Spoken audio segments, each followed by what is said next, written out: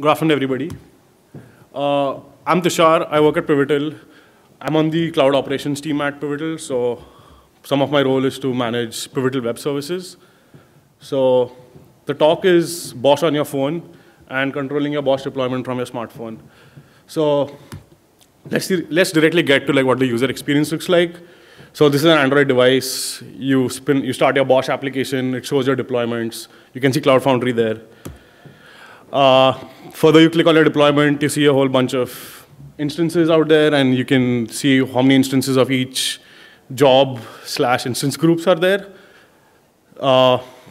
Further, you want to do something, you increase the routers and hit deploy. You have BOSH deploying stuff in the backend. So after a while, you see these 3 new routers out there, and BOSH has created new routers. So some background about why you would want to do this. How many of you have been in operations or, yeah, it's painful. How many of you have been in Cloud Foundry operations?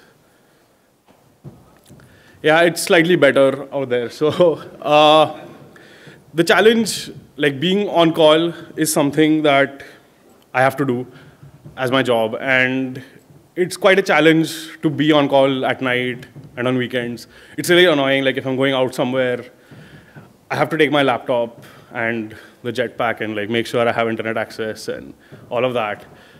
And then I started thinking that BOSH has an awesome API. Why not leverage your phone and basically use BOSH to use your phone to control BOSH instead of having to SSH and type a whole bunch of commands. So Cloud Foundry problems are effectively solved by scaling a whole bunch of components, particularly the routers or the cells in particular. So the idea is whenever you get paged, you don't want to just have something auto-scaling all the time. But because auto-scaling is hard, and it's hard to figure out when you should auto-scale, but you want to make an operator judgment about, hey, it's a good time to scale.